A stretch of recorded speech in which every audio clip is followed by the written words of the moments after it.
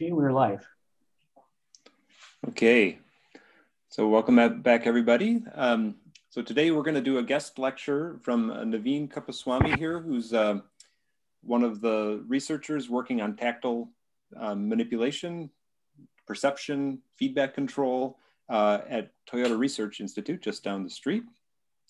Naveen's actually got a really interesting background I met him first at a robotics conference. We had a really good conversation. We eventually convinced him to move to Cambridge here. But he spent time at IIT in Italy, working with some of the humanoid robots. He spent time in Zurich. He's got a really good sort of connection to the way the European community thinks about manipulation, which has been incredibly valuable for us. And he's really leading a lot of the research directions on how do you think about tactile manipulation. So I thought no one better to tell you the story of how to think about contact than Naveen. So Naveen, thanks for agreeing to do this, and please take it away. Thank you, Russ. So the same caveats hold as what Russ mentioned during a number of his lectures, which is if you can show your face, I would love it, because the more faces I see, the more excited I am. So actually, I still haven't figured out how to look at everyone's face. Let's see if I can. Oh, there we go, the participant view. Okay, so yeah, feel free to throw up your camera and do interrupt me whenever you want. So as Russ mentioned, my name is Naveen Kuppuswamy. I'm a researcher in the Toyota Research Institute, part of Russ's manipulation group. Before I even get into the talk, what I want to at the outset tell you is the aim of this talk for me is very simple. I want all of you to go home with just one single message in your heads. Why not incorporate a tactile sensor into your problems? So what that means, what all are the ways in which you can incorporate such a sensor, that we're going to try and break down through this talk. And right at the outset, I can already tell you there's some little biases which I will introduce throughout this talk. One, of course, I'm going to cite some examples which I personally like and I personally chose for didactic purposes. So it doesn't necessarily mean they are the best examples in literature. I've also kind of curtailed examples to fit our lecture duration so that we can actually dive into a couple of them. I will, of course, bring about some of my own examples, and I will often be citing some examples from the leading faculty at MIT, simply because I'm most familiar with a lot of their work. And as Russ said, they are just down the street from where our offices are, although we are all sitting at home right now. So let's begin. Now, a brief intro, as Russ mentioned, I did my PhD at the University of Zurich in 2014 is when I graduated, and the themes I covered in my PhD include some stuff on human motion modeling, the control of multi-DOF manipulators, but also specifically soft robotics through this continuum manipulator. That example you see right in the middle of your screen is this soft octopus gripper, which has tendons going through this structure made of silicone, and it's meant to be an underwater robot. I was a postdoc for a couple of years at the Italian Institute of Technology, where I worked on the iCub humanoid robot, which is this little guy you see on the left there. And lastly, now at the Toyota Research Institute, I have this incredible opportunity to work with some of the world's leading experts in several topics, but in particular with some really solid experts in soft robotics and in designing and constructing complex soft tactile sensors, in this case called the soft bubble. So I wanted to quickly give you an outline of what we can expect from today's lecture, and we'll dive deep into some examples. So the first part, let's break down this question, which I personally find a lot of roboticists don't really quite grasp, which is what is tactile sensing and why is it needed? So it's not that they don't grasp it, they see parts of the puzzle, and sometimes looking at the whole really helps. Specifically, I want to try and classify tactile sensors.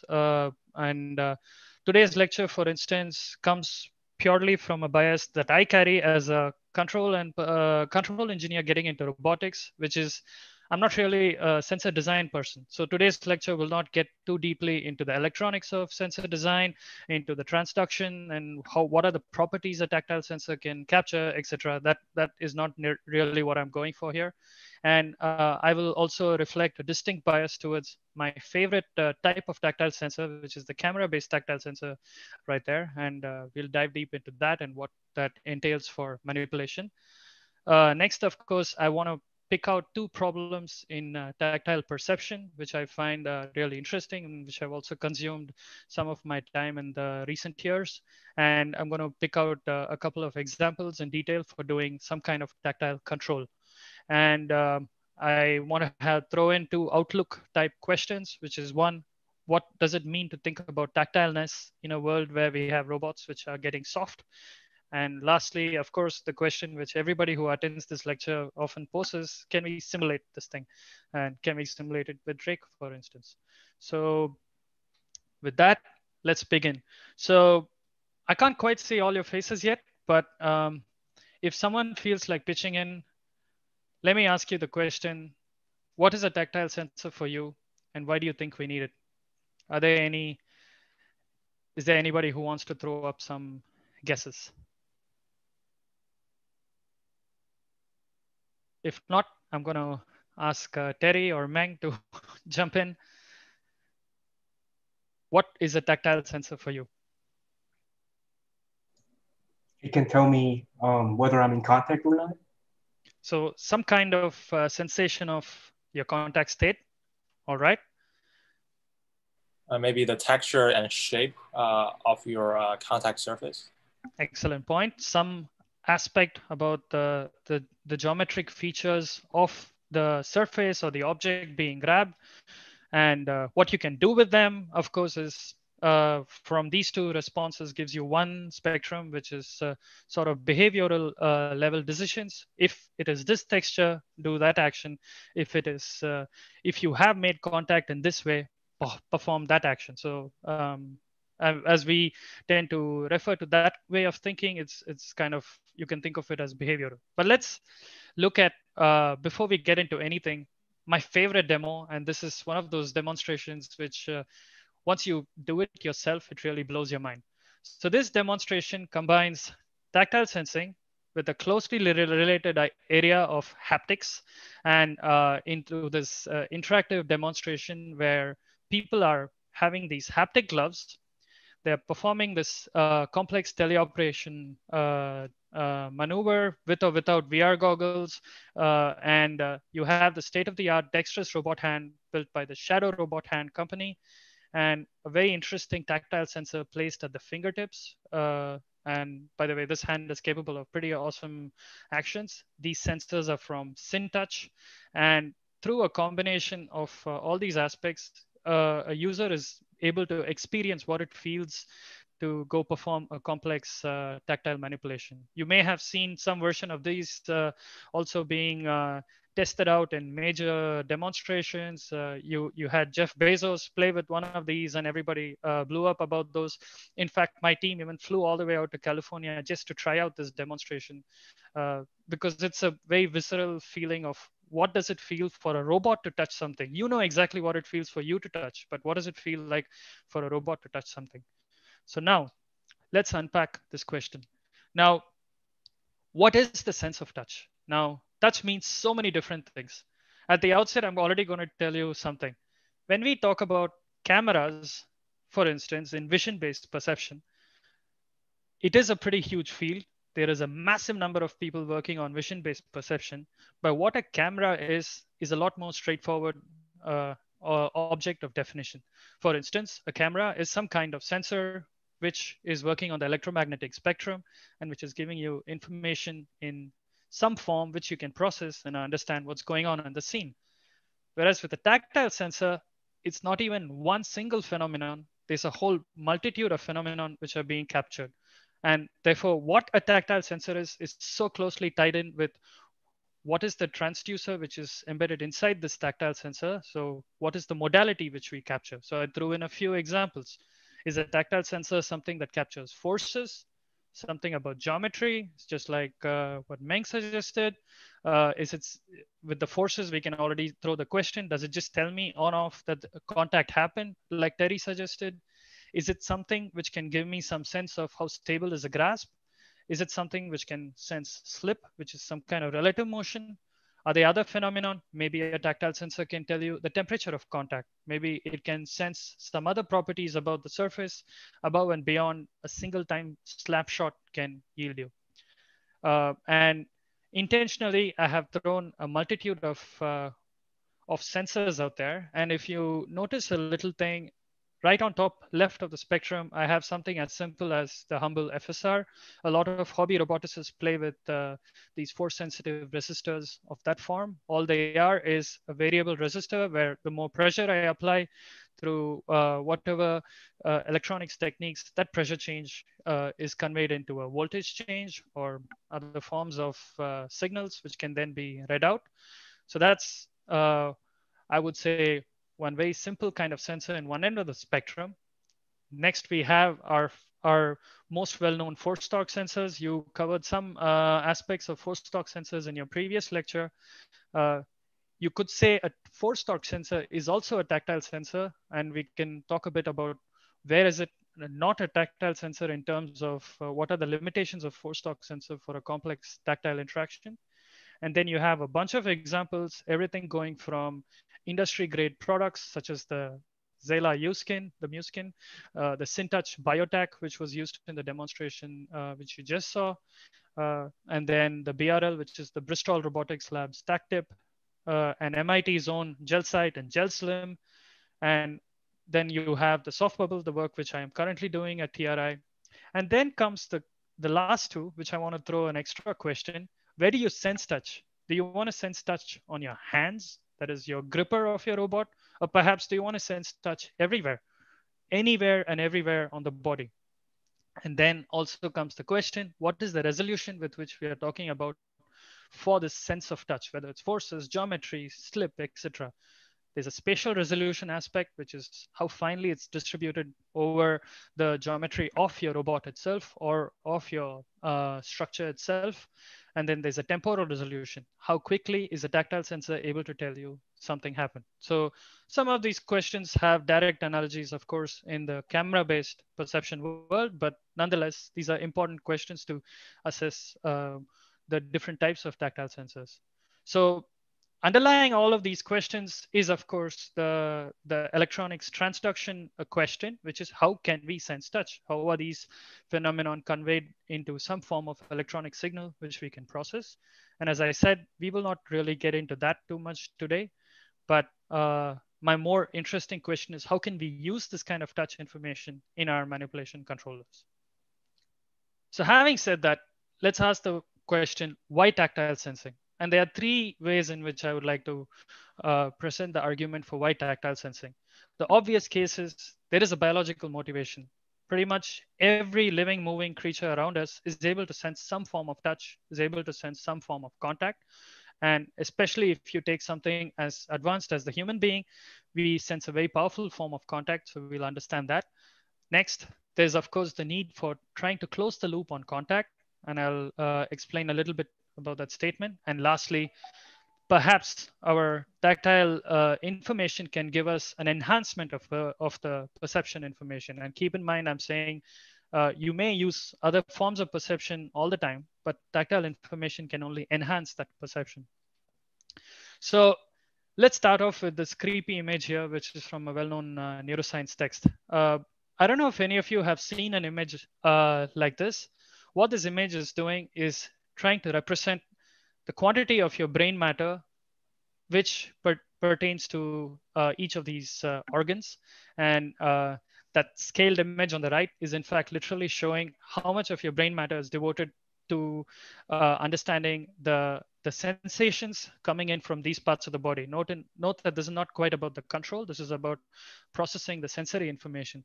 So as you can see, a huge part of our brain is somehow focusing on what our hands are feeling. There's of course your tongue and your lips and your mouths too, because feeding ourselves is a very important human activity, and vision is also an incredibly powerful, an incredibly important human activity.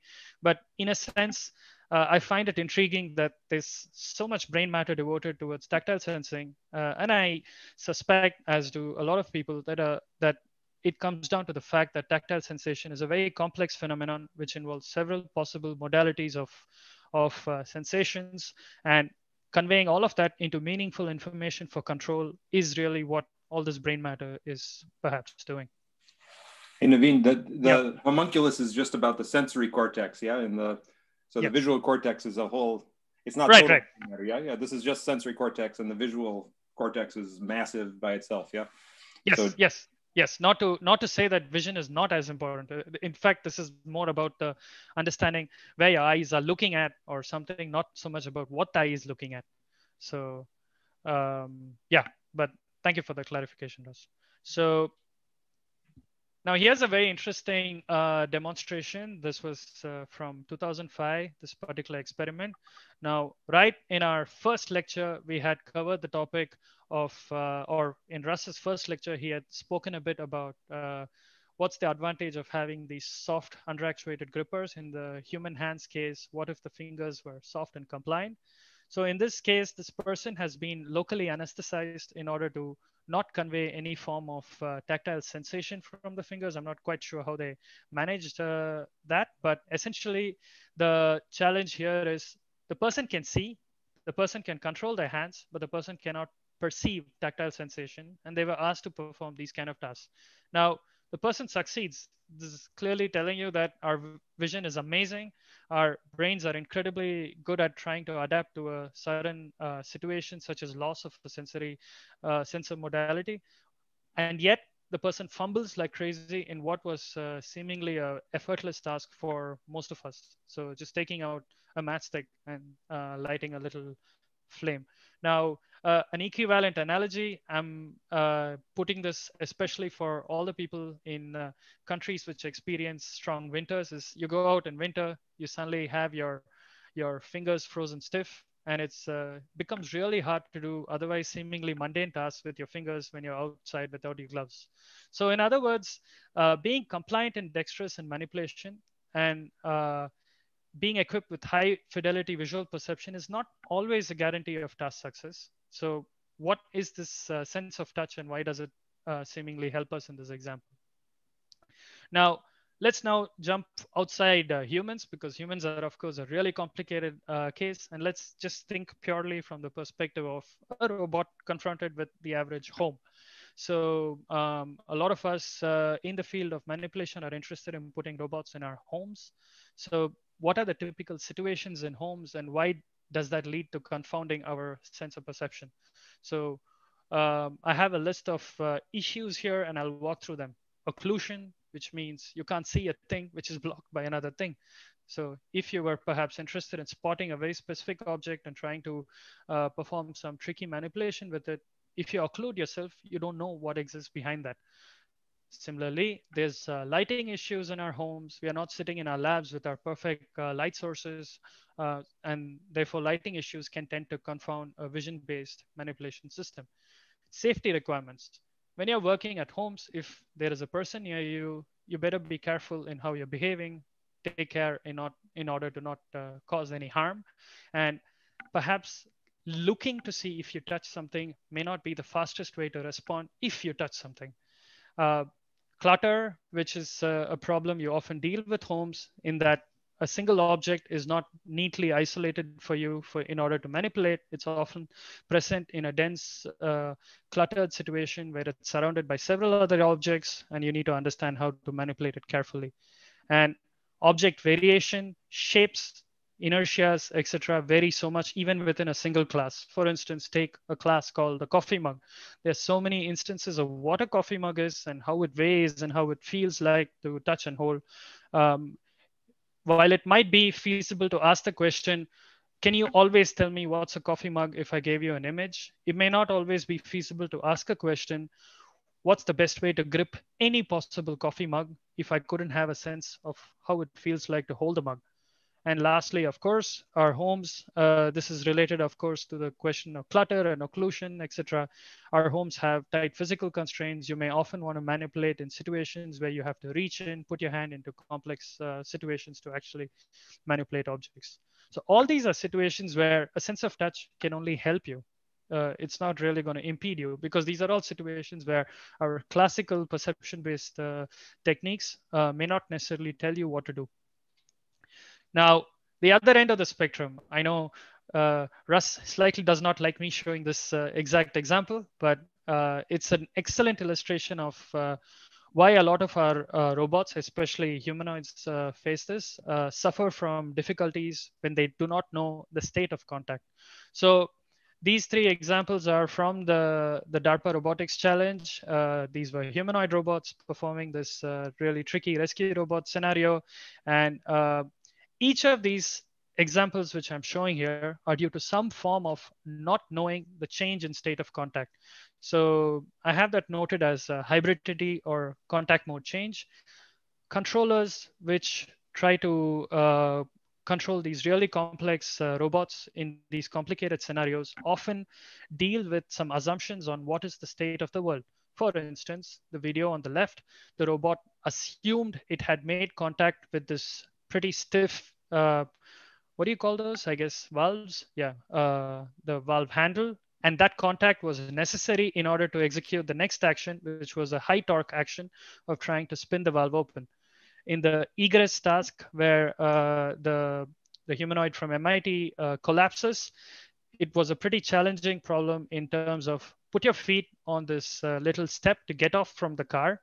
And while you're getting off, you're making these complex transition from having multiple parts of your body in contact. For instance, the robot's rear is on the seat, the feet are on the ground, but then you're suddenly trying to lift off and moving into a state where only the feet are in contact, and not sensing this transition between multiple locations of contact to a fewer set of contact locations often leads to your controller getting confounded. And it then leads to predicting erroneous trajectories for tracking, or it leads to other kinds of complications where the robot then misperforms, malfunctions, and leads to some kind of catastrophic conditions. So this is an obvious need for knowing that a contract transition happened. I want to think about now standing on my feet. I want to think about standing on my feet and being balanced back there, and then I can only move my hands and so on. So that's an obvious case for why tactile sensing makes sense. Now, let's ask the question, how would you classify a tactile sensor? So I have thrown one form of classification. If you go pull out the classic literature on tactile sensors, the main reviews, each of them talk about this classification in so many ways. You can talk about the classification in terms of the underlying technology. You can talk about the classification in terms of what are the actual modalities which are being sensed. But specifically in manipulation, I want to get your focus on this one spectrum, which is, let's think just about forces, the direction in which the force is sensed, and the spatial resolution there, in particular, where we are sensing forces on some surface on the robot. On the upper end of the spectrum, you have these simple, humble FSRs, which are nice little pressure maps, as they're called. So you stick them on a surface, they capture the pressure with which external forces are being applied because an external body is in contact. In the same axis, if you weren't changing the number of measurements from a single point, you have our force torque sensor, which is able to sense all the way up to 6 different axes of forces and torques. So that's XYZ forces and torques in 3 different directions. And yet it's sensing all of those aspects from a single reference body. So we are trying to sense what is the net external force or torque as applied on the single body, in this case, the sensor's body. Now, if you move lower on the scale, by the way, I'm not sure if you can see my pointer. Let me throw up my pointer. I think now it should be visible. Yeah. Okay. So on this end of the scale, you have something like these dense pressure maps distributed all over the surface, like in the eye cup skin. And on the bottom end of the scale, you have the ability to sense at a very high spatial resolution as well as in multiple directions of applied force, not just the normal direction like these, which is through these so-called dense geometry sensors, which is what I would talk a little bit more about in a sec. But just to be clear, we have other criteria with which we can think about these sensors. One is, of course, the temporal resolution. So how frequently we are able to get updates, the processor requirements for these sensors. So cameras, of course, come as a neat package technology, which give you this little cable by which they stream out information in the form of frames or whatever. Now, tactile sensors may or may not come with the associated processing embedded inside the packaging of the sensor itself. So sometimes you may have to do a lot of the processing to understand what happened from raw voltages or whatever. So that is another way to think about tactile sensors. And as I mentioned before, there are other phenomenon which I'm not covering in this form of classification. For instance, contact temperature, contact vibration sensing, which is also related to sensing slip. So those are things not present in this 2D plot right here. So let's talk very briefly about these visuotactile or dense geometry sensors, which now indeed is my favorite class of sensor. The video playing up there is the MIT gel site, which came from Ted Adelson's lab. Uh, and it represents one of the classic examples of this new archetype of sensor. So the essence of this is well captured by this image right here. There is some form of external contact. Your robot surface is embedded with some kind of skin.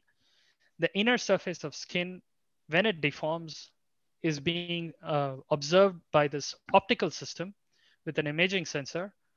And then you have your image processing work sitting in a computer, giving you tactile information. So the slight distinction is unlike an FT sensor or a pressure map type sensor, there is still quite some processing happening on your solution outside the sensor itself. But the really interesting aspect is, as it's said here with a little typo, by the way, the image analysis part is completely vision-based processing. And that is something which we now have a better and better sense of how to perform this kind of image-based understanding. Now, there are three broad techniques as listed in this review for performing this kind of an action.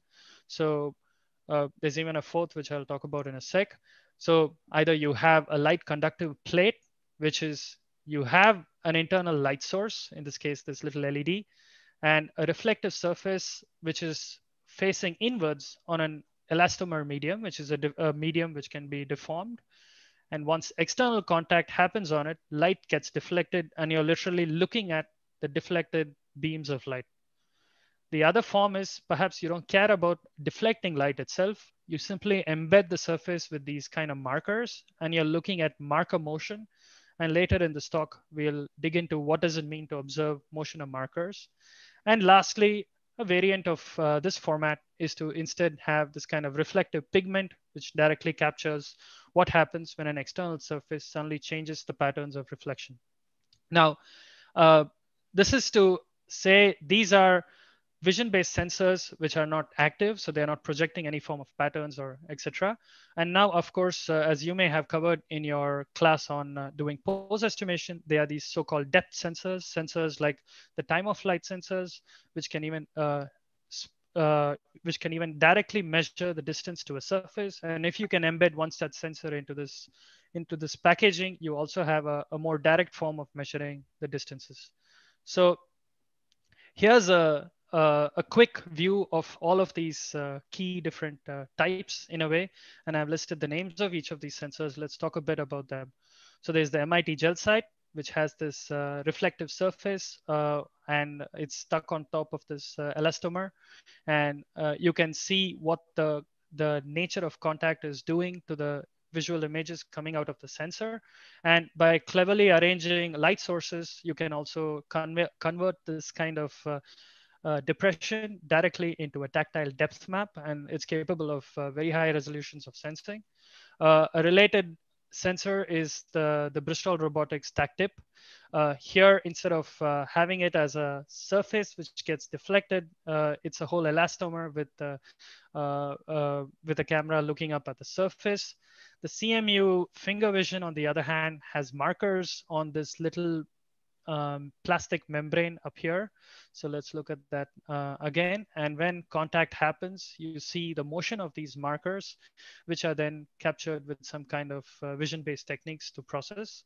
A couple of other examples, the Tokyo University Gel Force is one of them. The MIT Gel Slim, which is a closely related cousin to the Gel Sight, and which also uses similar methods to understand both the depth as well as how external forces are influencing the tactile impressions. And of course, lastly, the TRI's soft bubble sensor, which I will talk a bit about towards the end of this talk. So if you had ended this talk by asking me, what is your favorite sensor? It's one of these. So there you go. That's my naked bias on display. So now moving on, let's talk a bit about tactile perception. But actually, I would like to quickly ask, are there any questions at this point? No, I'm only seeing 4 faces because I still haven't mastered Zoom. Oh, there, I see more faces. All right. I'm assuming I'm seeing a lot of understanding and comprehension in your faces. So I'm going to proceed at this point. So why is tactile perception important? And I'm drawing this slight difference between perception and just tactile feedback control for a specific reason. So a lot of manipulation we perform involves precision in hand operations or with little to no visual attention, and take a number of these objects and a number of these tasks which you're used to performing all the time, and perhaps recall how much of these tasks involve you actually looking at your hands and trying to see what exactly you're doing. And it turns out a lot of these tasks, beyond the most basic visual cues, you're capable quite well of performing them with just the sense of touch alone. So not paying attention is also fine, because your tactile system is paying all the attention required to perform a lot of these tasks. Now, let's go back to the robot case. And this ties in very closely to the image I showed before. There are 4 problems I'm throwing out right here, which specifically call to attention why we need tactile perception above and beyond just camera-based perception. So occlusions, take that lovely home right there. And after a few months of COVID, I'm not sure how many of our homes look like that, but I have a strong suspicion it's quite a few. Then you have tricky visual conditions. Of course, you cannot guarantee perfect lighting sources in our homes. And quite often you're asked to manipulate without having sufficient lights to see what's going on. On the bottom right, you have this very interesting category, hard to see objects. You can throw in a lot of processing to understand these objects, for instance, with these specular reflections or with which are transparent. But a lot of times, perhaps you don't need to pay that much visual attention, because you all know your eyes can lie. On the other hand, you can just go touch the thing and perhaps understand what you're sensing right there. And lastly, any robot is susceptible to self-occlusion, because once you actually go reach out and make contact with this object, you're starting to instantly block external perception from even getting a clear view of this object. So especially in the case of these dexterous grippers with these multi-DOF fingers, you quite often tend to occlude yourself. Now, moving on. I threw out a set of tactile perception problems, and I would like to just kind of walk through some of these different problems. And this set here, you can think of as your set of skills, which you can embed in your own robots if you had the right form of tactile sensation. So let's walk through this list. So let's start with unexpected contact detection. This ties in exactly with the DRC example, which I presented earlier. There is a sudden contact which you didn't expect either on your robot or on the object which you're trying to manipulate. And you would like to detect that something happened and therefore perform some fast activity to respond. Just a moment here. There we go. So, and the 3 ways which in general you can try and compute this is to directly sense forces, to sense contact pressures, And the gripper proprioception is, of course, trying to understand where your finger is in space or where the fingers are relative to the gripper itself, and all these kinds of information combined. Now, why I pick out these are because a lot of times these kind of sensory perception tend to be really fast. And when you want to detect an unexpected contact, you want to react really quickly. So you'd like some form of sensory processing where you are able to very quickly glean what has happened to your robot because of external contact. And you perhaps don't really want to sit and number crunch your way towards understanding, did contact happen or not? You want to instantly know, did contact happen to my robot? The next question here is to detect slip or shear. Specifically, you would like to understand if the object is slipping from your hands, or if you're having your hand mounted on a surface, the surface itself is slipping away due to whatever reason. And shear is a phenomenon which happens on your way towards slip, where the object itself is subjected to these tangential forces. And you would often use some kind of force sensing. You may have dedicated hardware.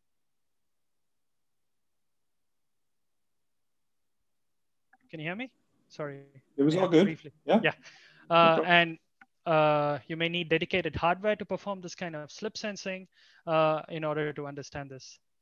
The next problem, this goes back pretty much exactly to something Meng mentioned, which is performing some kind of tactile material discrimination. Now, this could be useful for number of high-level skills, like I put my hand into a bag and I'd like to know, am I touching a piece of plastic? Am I touching a piece of wood?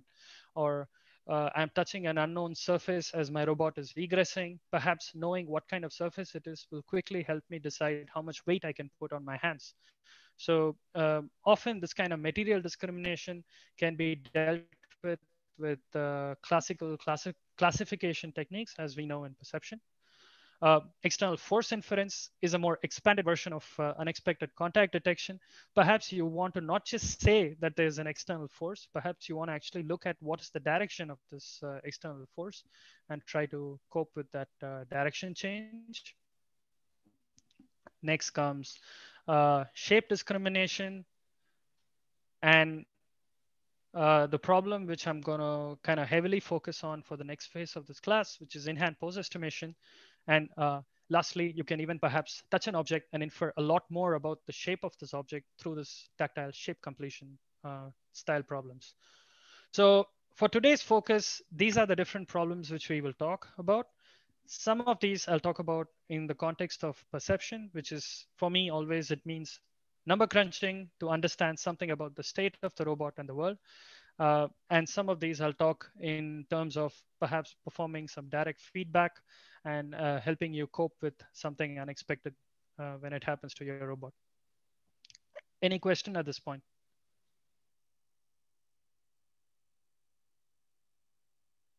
As I am flipping through your faces, I do see plenty of comprehension, I hope. So I will proceed. So let's take the tactile classification problem. So a number of you understand this context. We have our favorite chancellor rummaging through her handbag. What if we want to perform something like blind picking? You want to stick your hand into an enclosed surface, pick out a single object. Now, you don't necessarily need to know what that shape of this object is, but perhaps you just want to know there are different classes of objects, and I want to just stick my hand in and pull it out. Now, why can't you do this as an image-based or a vision-based classification problem?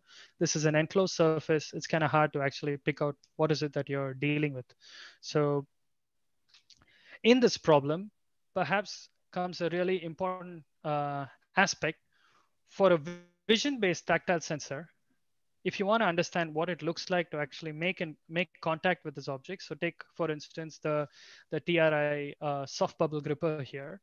I'm introducing a number of objects, and you see on the top right there, the tactile impression created by these objects. So this is the view from the cameras embedded in these kind of tactile sensors.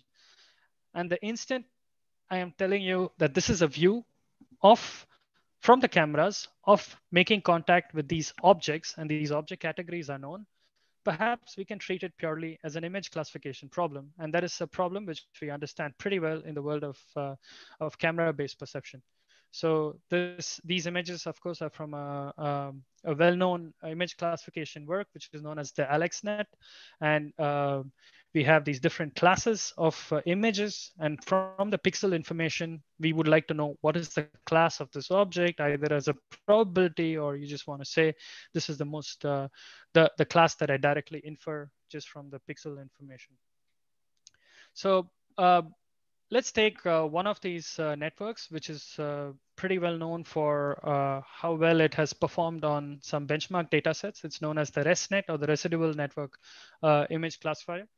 For more information, I recommend you dig into the actual source paper. But suffice to say, we are using a convolutional neural network. And in this particular instance, what I'm illustrating is the so-called ResNet 50 model. So with the 50 refers to the number of hidden layers in the problem. And the actual classification part really comes out with a class probability and a label for the class. So in the case of tactile images, if you had classes and if you had images, sufficient amount of training information, you can treat it exactly as a ResNet problem. And that was indeed something we showed in one of our works in 2019. And several other tactile sensor works have done some kind of classification. I just picked our work simply because I have nice GIFs to show you what's going on. Now, the key interesting aspect which you have to keep in mind is, why is it hard to perform tactile classification as opposed to camera-based classification? And the answer is quite simple. In a camera-based world, it isn't quite as expensive to obtain labeled images. You can stick a camera on a scene, you can move around with your camera, and you can sit there annotating these images or farm it out to the cloud or get an outsource that information to a company to sit and draw or mark out what are the objects you see in a scene. Whereas in a tactile case, you actually have to go reach out and touch the object and repeatedly touch the object to get a sense of what all are the possible ways in which this object can be touched to obtain your corpus of images to train your network. Now, what does this entail? Anything which is making contact is slowly degrading or abrading. You're literally reducing the lifetime of your sensor with every single contact you make. So in other words, tactile classification starts becoming challenging from the perspective of it's not that easy to suddenly obtain a corpus of few tens of thousands of images, because for each of those tens of thousands of images, you should have made tens of thousands of contacts. So this is quite the same as saying a robot should sit there playing with objects repeatedly in order to get a sense of what all one single object means. So this is usually the tricky nature of performing some kind of tactile classification, which is how do you give it enough training information in an effective way. Now, one part of this problem we tackled at TRI was to simply perform some kind of automated labeling. In this particular instance, what you're seeing is the scene in front of the robot filled with a single class. In this particular instance, the class is called mug. Now, I mentioned two factors here. One is the amount of training data you can create inside an hour, which is usually a determinant of how well a classifier works. And the second aspect here is also a key aspect to think about when it comes to making tactile contact. The uniqueness of a grasp is key to classification success. So it's not the number of training images per se. You could have tens of thousands of images of dogs in a scene and train a network to classify if an image contains a dog. But in the case of what is a mug, you perhaps need to capture every possible instance of a mug being held in your hand. Now I have a coffee mug in my hand. There's a lot of possible ways in which you can grasp this possible mug. So quite often, this also tends to be a determinant of your success when you're using some kind of deep learning network or some other kind of machine learning technique in order to perform these kind of perception tasks. How do you create the right corpus? And there's no one short answer. The answer is perhaps something in between. Find a more data efficient way to perform your machine learning. Perhaps you need to find a more efficient way in which you can make contact. And of course, make your sensor itself way more robust that it doesn't even matter if I were to make tens of thousands of hours of contact. And perhaps that sensor is sitting out in your lab, sitting and sensing, and you can transfer that learning to another tactile sensor, which is deployed in the field. So, and this transfer learning aspect is also a challenging question when it comes to tactile sensors, because it's not always the same for two different sensors to sense the same phenomenon and give you the exact same outputs. There may be minor differences between each sensor due to the nature of the contacts. Yeah. I've got a question about that exactly. Go ahead. So, any two cameras have different distortion models, and that doesn't seem to have impaired the ability of image classification tasks from being able to do what they need to do. How much does it really matter that your sensor is degrading or changing over time as you do these tests? Isn't that like, I guess what I'm leading to is it sufficient for one research lab to generate a corpus that another research lab can then use on their sensor? Is there enough, at least within the same class of, sensors, gel sites or something like that along those lines, to be able to deal with the fact that, yes, while we've only, the image net that you then fine tune on your specific sensor or something, is that in the realm of practicality? So that's an excellent question, and I'd like to unpack it in two possible ways. So you hit the nail on one aspect of it. Can you train on one kind of sensor and deploy to another variant of the same sensor? Perhaps that can be done, and there are indeed some works out there where people investigate this exact question. Now, what makes it kind of challenging is our contact physics may be slightly different, and perhaps there may exist a corner case of this object being grasped in this particular way, which we did never experience before, leading to a completely different tactile perception, simply due to the nature of how your sensor is making contact with this particular object. Now, when it comes to generalizing across sensors, that's a way harder question, simply because what each sensor senses is so unique to the physics of how the sensor itself has been built. And I'm specifically talking about how compliant the sensor is, how much of the surface the sensor is measuring, what is the resolution of the surface geometry that you're sampling. All it comes down to really saying is, can there be some way of understanding that a grasp at this point of the mug is almost the same as a grasp at this point of the mug in terms of telling that it's a mug? Now, you know for a fact that from your own sensation, if I were to give you something vaguely cylindrical, something made of ceramic, you'd probably just guess it's a mug until I gave you extra information to tell you that it's a mug. And all of us have fumbled around in the dark to know that we can confound ourselves sometimes with tactile sensation. So you do need a huge corpus. So the unfortunate answer for your question is there's no straightforward way. And indeed, it's an open research topic in how do we find a data efficient way to train on these kind of tactile sensors. Does it answer your question with this non-answer? Kind of. It's more, in some senses, ImageNet broke wide open, people doing tons of things, and is that all it would take? Is take all the different types of sensors out there. Have 10 different research labs, each of them generate 100,000 images with their and put it all into one data set and turn the deep learning crank. Is that in the realm of practicality? I'm not saying is it practical. I do think that is in the realm of practicality. I mean, the same example could also be turned around and saying a single robot, as it keeps performing tasks, encountering new objects, can it add it to its corpus of known objects? So perform some kind of lifelong learning. So either learn from other agents or learn from your own experience and grow your corpus.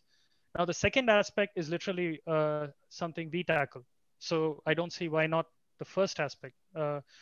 And generalizing across sensors, if we were to find a concise set of parameters, something as simple as the camera intrinsics, we could perhaps find a way to generalize between sensors. If we were to find the minimal number of parameters which define the way one sensor behaves and figure out why each tactile sensor of a same instance is slightly different. But I do agree what you said is totally within the realm of possibility. But the more we investigate a data efficient learning strategy, the better off we are, because at the end of the day, every sensor which makes contact upgrades, degrades. And that is something which a camera-based thinking does not really entail. You don't you don't lose off lifetime of your camera every time you turn it on in quite the same way as a tactile sensor. So that's really my point. But good question anyway. So yeah, there was somebody else? Perhaps just some loud muting. So this is incidentally the result of performing that kind of training by letting our robot self-explore and learn objects. We would joke and call this the apples to bubbles comparison, because you have this scene which, let's restart the video as I talk. You had the scene which comprised of objects which need to end up in the dishwasher, such as mugs, and objects which need to be thrown away, such as trash in the form of these PET bottles and so on. And really, could we train the robot to simply from a single touch or learn to understand what is it that is being touched? Now, in this particular instance, I don't want to say this is true for all time. If you were to use tactile sensation and perform this classification, end to end, we do achieve some gains. In this case, a 45-second shaving off the total time. Now, what that means, in the view on the right, you had the robot pick out an object, and if it is sure what it is from camera-based techniques, go deposit it in the dishwasher. Now keep watching that scene on the right. You see the robot pick out an object and singulate it to let camera-based techniques tell better if it's trash or not. And part of that is because when you're going in, grabbing an object, you tend to occlude the scene, and telling what's in a scene when you're partially occluding is a lot harder. Whereas with the tactile sensor, you're not really going to occlude your own tactile sensor. That's in a way the beauty of tactile sensation, which is if you're occluding, you're touching something else. And if you want to tell what you're touching, you're literally touching that thing. So you don't have the question of occluding your tactile images really. And that leads to some speed up. Are we clear on classification before I move on? I think you made a super good point in the middle there. I want to make sure it lands, which is that you're getting a very different view of an object when you're touching. It's a much more local view, right, than the more global view that you'd get from a camera looking at it from away. So like your example with the mug, I think was perfect, right? So the fact that you're just seeing the curvature and you're asking yourself, can you identify the whole mug? It seems like a very different problem than seeing it from a distance and getting a more global perspective. So you like end up having to think about texture of the mugs and or being the important cues instead of like, you know, it's got a handle, right? So it's super interesting to think about. There's also a question from and it's a great point. And yeah, go ahead, Terry. Oh, I was just going to say there's a question. Somebody spoke. Does the model work with tactile sensor images? That's a great point, and we'll briefly talk about it towards the last part of this talk. Can you have a known model for what a tactile sensor can actually perceive? So is there a sensor independent way of saying what is a tactile sensation you expect from this particular object, or even a sensor dependent way? And that expectation is a hard problem until you fully understand the physics of the tactile sensation itself. Now, I also want to emphasize in this particular mug example, what we tend to think of as visual features in a camera-based world are quite different from what are interesting features in a tactile world. So something which has confounded us in camera-based perception is this perfectly blank, featureless surface like a big white wall. Now, an equivalent in the world of tactile is a perfectly uniform material. It doesn't even matter what shape it is, if it has no features, as long as it's uniform in its curvature, exactly like the surface of this mug. So for a tactile sensor, this mug surface is highly confounding. It's not easy to understand. How is this surface different from this surface, different from this surface? There may be microscopic differences, but do we really want to process information at that level of spatial scale? And these are challenging questions when it comes to classification. And a lot of these questions also quite nicely tie into our next problem, which I'm going to talk about now, which is in-hand pose estimation. So why do we need to perform tactile pose estimation? Now you had, I think, 2 lectures on the topic of pose estimation using camera-based techniques, specifically using these depth sensors or of different formats.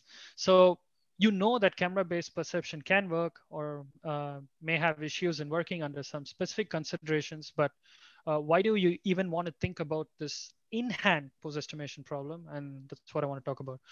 So the first thing is right at the beginning, as I mentioned before, again, uh, we know that we can be kind of open loopy with a sufficiently compliant gripper. We have all seen these beautiful videos of robots rummaging through piles of stuff and picking a thing and placing it elsewhere without really reasoning about what they touched, as long as they know that they are holding something in a loose sense.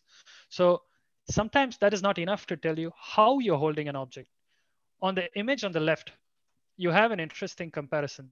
So what you had was the robot reaching in into the clutter. This is the robot at TRI, for instance, grabbing a mug with some hypothesis about what was the pose of the mug coming in from the cameras.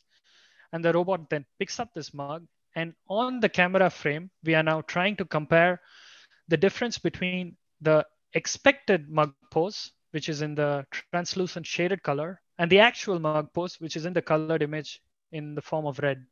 Now it looks subtle, but that's a pretty important distinction for an object such as a ceramic mug. Why is that the case? So first and foremost, why did this difference even happen? Now the difference happens obviously because contact is a complicated phenomenon, especially when you're contacting with two surfaces such as a gripper. A lot of things happen in the small few milliseconds as you're starting to make contact, which push an object away from where you expect it to be, and it ends up at some other location in space, which is really where this problem comes from. But second, this small distinction really starts affecting us if you want to perform some precision action after you grasp an object. And that's an important point. If you were to simply pick an object and place it, you perhaps don't need in-hand pose estimation. You really need pose estimation only if you really need to understand how you want to place it. Perhaps the object is fragile, like a mug. It needs to be placed in a specific way. It cannot just be dropped. Perhaps the object has very specific requirements based on what it's containing. For instance, maybe it's a coffee filled mug. I want to hold it always with the top upright. I don't want to jostle it or move it all the way around when I'm grabbing it. So I want to keep track of, is it pointed upright? So these are all tricky questions. And of course, not to mention our favorite example, as I listed before, self-occlusion and camera-based problems may also fall into this realm. You can keep looking at your hands with your eyesight, but quite often your hands would cover your eyesight, making it an extra hard pose estimation problem, as you might know from your work in pose estimation earlier in this lecture. So let's study this problem definition. We have this gripper. I just drew this fictitious gripper holding this object B. The gripper has an associated reference frame G, and we have this measurement set Y. Now, what this Y is, let us say we have perfect knowledge of the kinematics of the gripper, and somehow some kind of tactile sensation is giving you, let's say, just on-off measurements, and it's able to tell you what each of these points are, the points being P1, P2, P3, P4, where contact is happening between this surface and this surface. Let's now consider it's a rigid case. The fingers don't comply. The object is rigid. So there are discrete contact points here, which we are dealing with. Now in these discrete contact points, if I were to know the location of each of these points, P1, P2, P3, P4, in the reference frame G, you have this nice, neat measurement set GY. The qualifier for this measurement set, of course, comes through these observations, which are the kinematics of the robot coming in through the encoder's kinematics of the gripper. So the set Q1 and so on. I think that's a typo. That should be QN here. And let us say we know the object model. We are not talking about trying to guess the pose of a completely unknown object. We somehow know what is the complete set of points in the object reference frame, which is every possible point on the shape of this, on the surface of this object. And surface is an important aspect. So for a rigid gripper, you can say the tactile sensors on the surface and Y of theta is a constant. In other words, it doesn't quite depend on how much pressure you're applying on the contact. The set of contact points are the same regardless how much pressure you push in into each of the contacts. So we'll talk a little bit about flexible grippers later, but suffice to say you have a contact surface, not discrete contact points, but you could also sample on that surface and obtain a similar set of measurement points. Now we can ask the question, estimate GXB, which is the pose of this object in my reference frame G. Now we can ask the question, what makes this problem particularly hard? So first and foremost, it's an ill-posed problem by its nature. There is a non-unique solution. If I simply gave you these given parameters and asked you to estimate GXP, there could be several possible poses of this object which satisfy this set of measurements. And second, noise, of course, can heavily affect us because our notion of where these points are comes entirely from the idea that a tactile sensor has said what the points are, P1, P2, P3, P4. Perhaps a neighboring tactile sensor fired when it shouldn't have fired because of sensor noise. Then our sense of the set of measurements, Y, would change, and that can confound us. Second, the pose estimate is highly constrained. And this is an important point. We are not talking about an object in 3D space with nothing around it. The robot is in your gripper. So in other words, the robot cannot be inside your gripper and cannot be away from your gripper. It is in contact, it's touching your gripper, and that's a hard fact that you know. So we should think about how that constraint affects our pose estimate. The initial guess may be crucial. And this is something we already know of in other kinds of pose estimation problems. And it might require a pretty precise object model. How much of the object knowledge do you need to know? That is the set BPI. So at what resolution do you need to know the object itself in order to perform this action? And of course, with a tactile sensor, like any other sensor, there may be temporal effects. So this is related to the noise question as I mentioned earlier. So if you simply look at this problem definition, you notice that by structure, it's very similar to another problem which you have studied, which is, of course, depth registration. So you have a model, you have a set of measurements, and you're asked to find the transform between your scene and your model, or the other way, depending on how you post the question. So all of you know the Stanford bunny, and Russ mentioned that you have even done that as an exercise. So it's not too hard for me to explain what is it that we are trying to do. So the flowchart on the left is, of course, the steps of the well-known ICP, or the iterative closest point algorithm. So which is saying, given 2 point sets, find the transformation that aligns them. In the simplest form, it's an iterative process of taking your set of points and finding the pose such that the distance to the nearest point on the model are minimized. And you shake up the little bag of points and you repeat the process. Shake up the bag of points, repeat the process until you're satisfied that you've hit the goal. Now, in the case of these kind of dense geometry tactile sensors, and by the way, I should mention this, I will interchangeably keep using the terms camera-based tactile sensor, visual tactile sensor, dense geometry sensor, all to mean the same thing. A camera inside a soft structure, which is going to go make contact with the surface. So dense geometry sensors don't just estimate discrete contact points, but sample the geometry of a deformable surface. So the whole sensor surface deforms and you sample that structure in discrete locations, but the sensor itself makes contact continuously with this object. And the pose estimation problem can thus be treated as a registration problem. And I have illustrated the depth maps coming from each of these sensors here, just for you to visualize what it looks like for a sensor to actually go touch an object and obtain a depth map. Now, this was one example of us performing this kind of depth registration using an early instance of the soft bubble sensor. This was the bigger format, which was at the end of the arm. That image you see here is the ICP fit of trying to figure out what is the pose of this known simple geometry, which is that of a tetrahedral, what is this called? Wait, I suddenly forgot the name of the shape. Doesn't matter. You touch the shape, you have a known model of the shape. We incidentally 3D printed shapes so that we know exactly what is the shape that you're trying to make contact with. And from this contact, you have this point cloud obtained from your sensor itself in red, and blue is the fit of the sensor, of fit of the pose inside the sensor measurement. And the interesting point is all your measurements of, or all your computations of pose estimates through the depth registration technique would effectively be computations of the pose in the camera frame of the embedded camera In other words, you're computing everything in your local gripper frame, which is why I would call this an in-hand pose estimation problem, as opposed to a global pose estimation from an external camera or so on. Now, what makes this problem hard? That was a nice, neat demo. You saw a nice video showing the result of performing that. Well, it turns out it's actually a pretty annoyingly hard problem because there are several effects which make this really tricky. One, you have dealt with in your own lecture. This is a really local problem, so you need a really good guess somehow. Second, you may often have confusion from non-contacted parts of an image, because here's another little distinction between a tactile sensor and something like a camera-based sensor. A camera can quite often treat pixels as independent.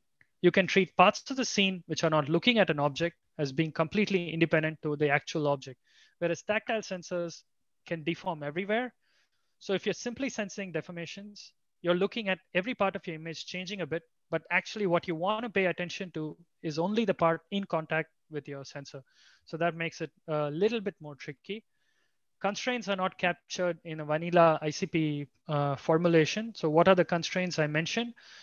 The object pose cannot be inside your sensor. The object pose cannot be away from your sensor because the contact has happened at the sensor surface. That is one hard fact that you know.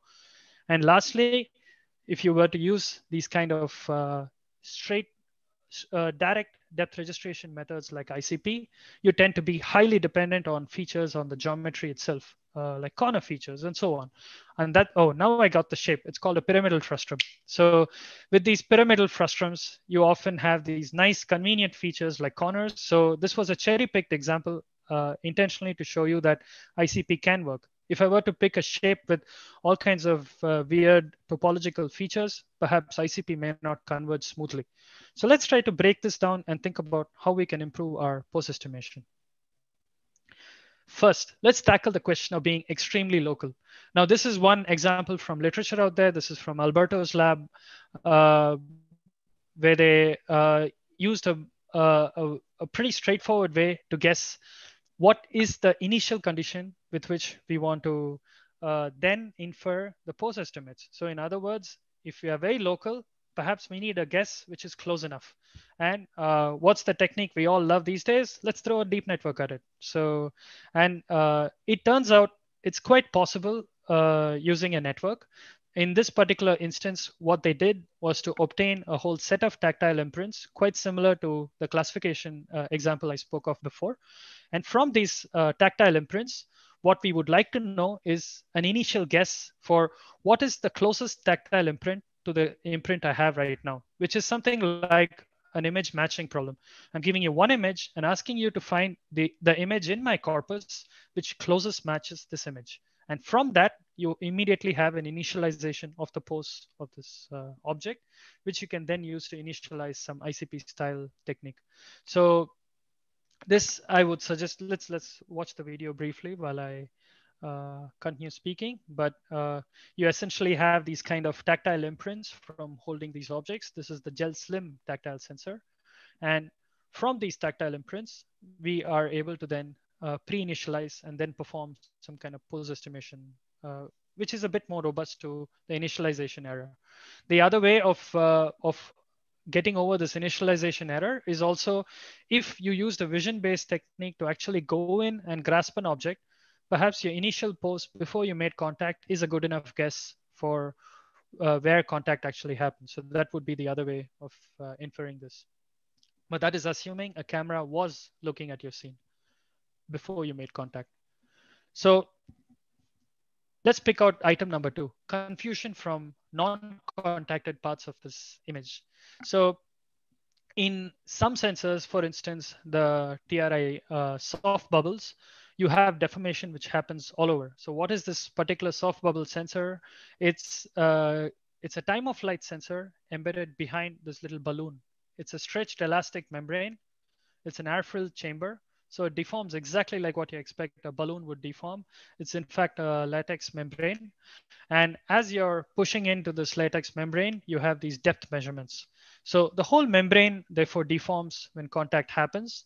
And therefore it's important to try and resolve this confusion between the non-contacted and the contacted part of this image. Now, how this was solved in our work was something I'll briefly talk about in greater detail later. But for now, suffice to say, there's a lot of number crunching which goes on, which try to understand how a membrane deforms when contact happens.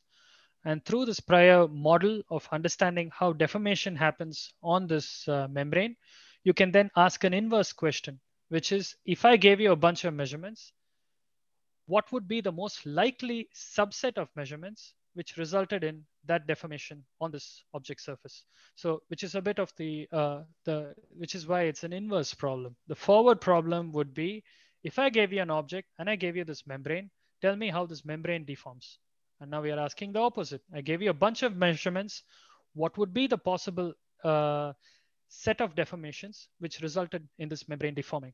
And that gives us a concise set, which we call the contact patch, which is a part of the tactile sensor surface, which is in direct contact with this external object. So from this contact patch, what you can do is, so you're seeing in this particular video here, live tracking of the contact patch as I'm pushing in different objects into the surface of the sensor. And you'll notice there are some features which are missed, and occasionally there are holes and other issues. But for the most part, it is able to quite nicely capture the shape of this object. For instance, it's able to discriminate that the inner surface of this of this tape wasn't really part of the patch. Same was for the gap between the feet and so on. And if I were to only use that part of the scene for doing pose estimation, I have a much more culled set of points. Now, an equivalent in a camera-based world would be to use some kind of masking. And I know that you have gone through the mask RCNN problem. So perhaps the closest analogy for performing this is to simply take an image mask, use the depth values coming in purely from the mask, and then using that to perform your registration. And it turns out that leads to some level of robustness from this confusion with the non-contacted parts of the image. It doesn't quite solve the problem yet, but we now have two possible solutions to this tricky challenge. Any questions at this point? Just have to give you a time check. I know you have so much more material, but we only have a few minutes left. So just make sure you're watching the time. Okay. It did slip my mind. So let's jump ahead. Now, this part, I don't quite need to get into great detail because it has been covered in your previous lecture, which is, of course, performing some kind of dart-based tracking. Now, the key insight here was to utilize these so-called sign distance functions to overcome correspondence issues. Now, I really want to focus on one little trick to enhance what we have seen in Dart. So take the gel side tactile sensor and see that the depth image is essentially something you can represent as a set of points in space. Because if you know the kinematics of your robot, and if you know the gripper position at this point in time, you also directly have a measurement of a set of points in space. And this is exactly what Greg did in his work, which is he utilized simultaneous point clouds. And there were some mathematical issues he dealt with in speeding up this problem, but we don't need to get into those details. But essentially, it comes down to combining depth images from your tactile sensor with depth images coming from an external perception system, like a depth camera looking at the scene, will effectively lead us to do a Dart style optimization, which makes us more robust. So that is literally what this problem is doing in this task of figuring out the pose of this pen-like object, a screwdriver, and inserting it into this hole. So I don't want to get into greater detail. I am running out of time, which I didn't realize. So let's now jump into a few tactile control examples. Hopefully I can go through them. Now the first subset of examples, again, I don't need to repeat because you have already covered it in a way in your previous class.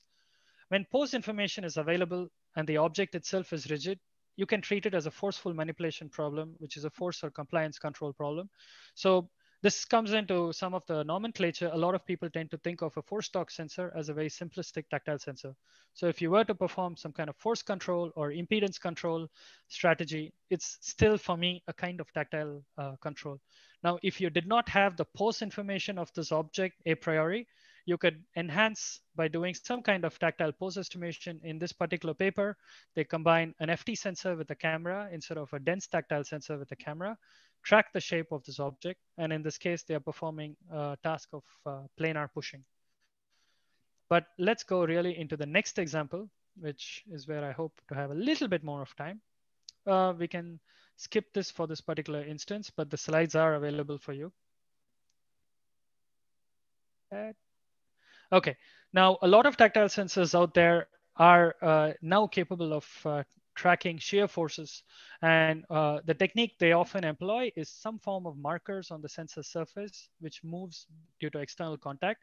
You're now looking at three different forms of external contact and how they influence how these little markers, dots, are moving, for instance, in a normal direction, in an in-plane direction, and in a shear and tilt direction. So this is from this work from GelSite. Now, how can we track the motion of individual parts of the scene? Well, it turns out, again, in computer vision literature, this is a well-known problem, which is known as optic flow.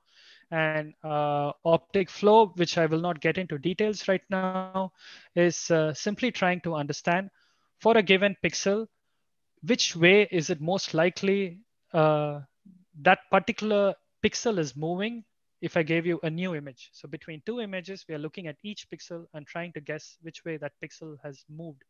And the power of optic flow methods is in a dynamic scene like tracking a road, you can actually tell what parts of the scene have changed and in which way the change is happening. Now, in a tactile sensor, like for instance, the TRI soft bubble, the same principle applies. We have dots embedded on the structure. In this case, they are printed on the surface, and we can track the motion of these kind of dots. So this little video here is showing the tracking of these dots on this object as we are going in and touching.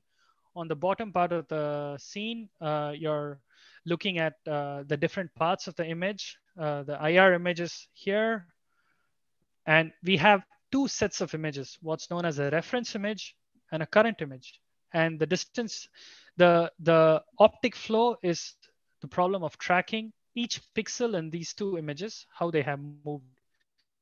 And it turns out with simply by looking at the way each of these pixels are moving, you have quite a good guess of the shear forces happening as the person is pulling and pushing on this object. Now, what can you do with this information? You can do a pretty powerful form of control without really thinking and reasoning too hard. In this particular instance, which is a blind object stacking, and I intentionally picked these transparent objects just to illustrate the point, the robot is simply commanded to move downwards until sufficient shear is detected, and at which point it lets go. And it turns out with these kind of objects with flat surfaces and flat bottoms, it would just keep doing this indefinitely and leading to stacking. What was the controller which actually led to this action? The controller was very simple. It said, keep moving until force threshold is reached, which is to say that sufficient shear has been detected. Now you could do this kind of an action also with a force torque sensor. That is not to say that, but in this kind of soft sensors, you do have a lot more advantages in grabbing an object. So we are close on time, so I'm really going to try and run through. I unfortunately have to skip this example, but let's actually go into the Outlook question. So there were two parts. One, let's combine softness with tactileness. And that is indeed one of my take-home messages, which is we have a huge history of compliant grippers out there, but why not combine both these stories of a compliant gripper with a tactile sensor so you actually know what's happening in between your grasp and in between placing. And there's several reasons why we would like to know that, which is kind of similar to our earlier story. And again, going back, the soft bubble sensor, which contains a membrane and this kind of depth sensor embedded, leads us to perform these kind of tracking problems. So in this case, this is a gripper form of the same sensor. And I'm just going to leave this video out there for, you will look at it again in the last slide. But let me preempt your question on simulation and just answer this part very quickly. How can we simulate a tactile sensor? Turns out we have the vocabulary, but putting in the pieces together is very unique and dependent on the kind of sensor. In the example on the bottom right here, you're seeing a Drake style simulation, simulating the tactile perception of making contact with an object. And what it is nothing but a depth camera inside a surface, which is allowed to penetrate and touch this external surface. So simulating the depth part is quite straightforward. What is the hard part of this problem? Simulating the realistic contact physics here. And I know Russ has covered some of these questions earlier in this lecture. So essentially my answer to can you simulate a sensor is, can you get the contact physics right for your instance of tactile sensor? And can you appropriately capture the noise model? If you can do these things, any tactile sensor is simulatable. And that is one of my key take-home messages. So since we are out of time, and I just do want to have one or two quick questions towards the end, I want to shamelessly throw a plug. We have internship positions open. There's a lot of material out there if you're interested in understanding what TRI has been up to. And while we are discussing that, I'll leave our video on the soft bubble grippers. And do email me if you're interested in working on problems on tactile perception. But unfortunately, that's it for today. Any other questions? Thank you so much. Thank you, Naveen. I guess a question. Or I was going to ask, so like most of the sensors you talked about were like vision based. Do you find that like the camera frame rate is ever a limitation for problems you want to work on? Where, because I imagine for tactile, you could do things at like a much higher frame rate or a much higher like sensing rate. There might be like some sort of. There are two answers to that question. Just like any other camera-based perception, if you want to do things faster, you can always try and look for a custom sensor which does things a lot faster with a lot fewer pixels, for instance. So it may entirely depend on the nature of your problem. You could try and find yourself a custom imaging sensor, which is not quite at the resolution you need for a whole scene, but at a much lower resolution can sample a lot faster. You also have some tactile sensory work out there where they embed event-driven cameras or dynamic vision sensors into the scene. If any of you are familiar with these kind of sensors, people have tried to embed them into these kind of sensors too, and that captures a lot of phenomenon. But I'd also like to emphasize putting a camera inside sensor is not the be-all and end-all. It's a very good solution for certain kinds of perception. Perhaps you want to work really fast. You don't need a camera inside the sensor. You simply want to sense something much faster, which is the vibrations, which could be sensed through acoustic techniques, which could be sensed through accelerometers, and so on. So a simple example is stick a microphone in your sensor. You're going to sense things really fast. For instance, impulses or the sensation of dragging your finger over a surface. Cool, thank you. You're welcome. It's super interesting, right? When one of the common things that I've heard you say, and I've heard other people say, is that if you're trying to wait for the onset of, or detect the onset of slip, if something's like going to slip out of your hands, it's so hard to detect it and actually react to it in a time frame that would be useful, right? I think that's a really, acute place where the bandwidth question comes in is, and it's a closed loop question, really, right? Could you, even if you could sense it, could you react fast enough? Right. In fact, with a paddle gripper, what can you do? You can just jam harder and hope that your normal forces are sufficient to prevent slippage happening. And even in that simple example, closing the loop to jam harder is really tricky because a lot of times slip is a phenomenon which happens so fast, and at best you can only tell that slippage happened, and coping with it fast is a tricky challenge. So there are some times when you could intentionally control slip, for instance, letting an object rotate between your fingers. And that might be a feasible way to utilize slip sensing rather than just coping with slip and trying to grab it and hope that you haven't completely let go of the object. Are there any other questions? I'm just going to flip through your faces. So you showed some examples of using force feedback for control. Do you ever think about using like tactile localization and estimating the pose of the object in a control framework, or do you mainly do more reactive things like with forces? So this is a really good question. There are two ways in which you want to think about it. If you expect the pose will change and you want to cope for the pose change as you're manipulating an object, so when it is in contact, you would be actually trying to write a feedback controller using tactile pose. Now, more often than not, especially in these parallel gripper examples where you're picking and placing in a complex scene, the pose change is a resultant of an unexpected contact. So it's more like you actually want to cope with something unexpected happening rather than actively control. Now, an active control example might be closer to what I just said with the slippage. Maybe you want to have controlled slip and keep looking at the object while you're letting it slip or slide between your fingers. Now, again, my gut feeling about this problem is perhaps trying to use a tactile sensor to control pose continuously may be the wrong kind of problem. But it doesn't mean it's the wrong problem for a behavioral level switching.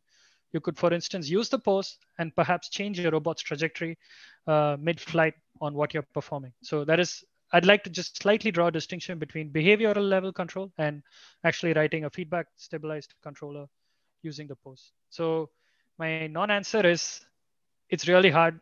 I would rather use the tactile sensor to cope with an unknown state or do behavioral switching. Thank you. You're welcome.